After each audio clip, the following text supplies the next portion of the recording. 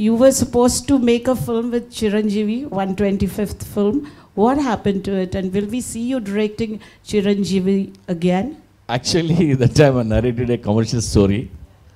He liked it. After that, he changed his mind. He wanted to do something for the society, you know, some message-oriented story. That's why I lost that project actually. But Puri sir is going to be acting soon with Chiru sir. So now they're colleagues. They're acting colleagues. And nice seeing you, Lipika, here. We are like classmates, you know. We were in touch from last 10 years. First time I'm seeing her.